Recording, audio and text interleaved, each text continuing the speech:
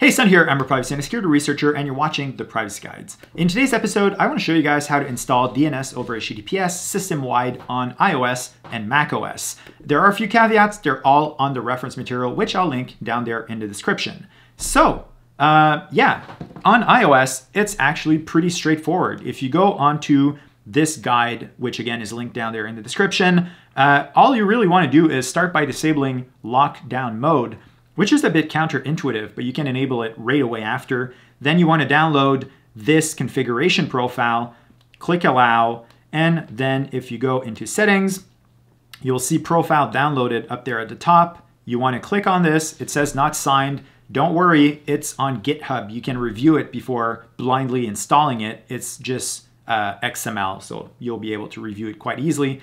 Click install, put your password. This is a demo phone, so it's really a bad one. Please don't tell anyone that I used that.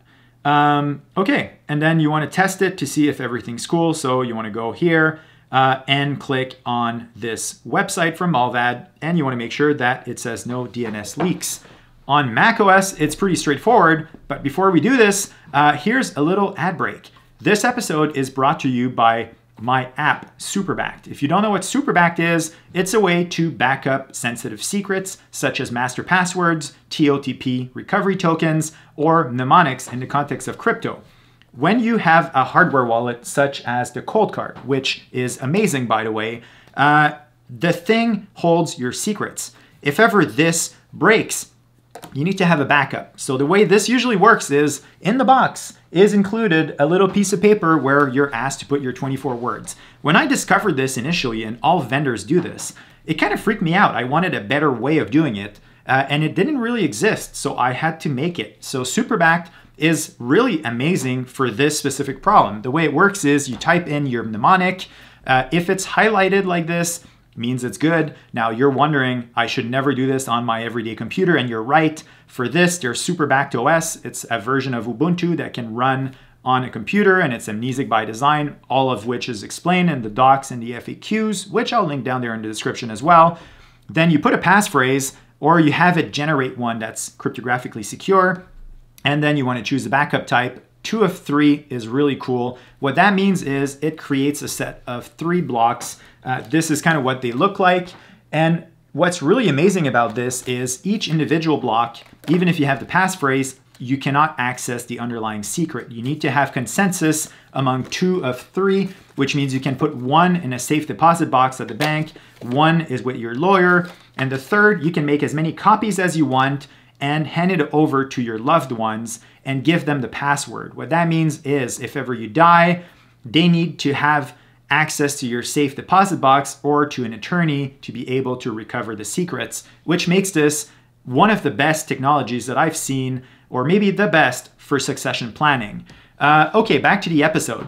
If you want to set this up on macOS, there are a few more caveats that I will mention, one of which is, again, some apps bypass system-wide Mullvad DNS over HTTPS. Paul Miller has a repository with a whole bunch of other providers, which you should absolutely look at, and some of those caveats are explained or outlined.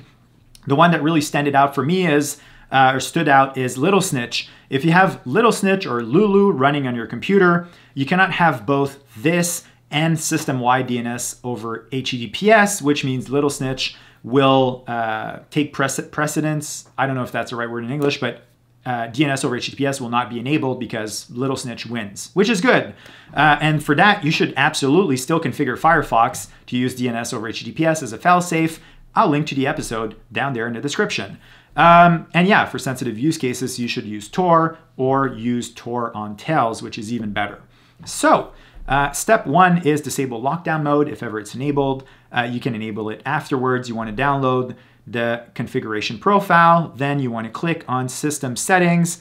You want to type profile here, click profiles, click plus, select the file we just downloaded.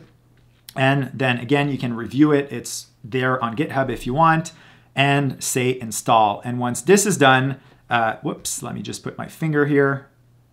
Oh, come on, come on, come on. Yes.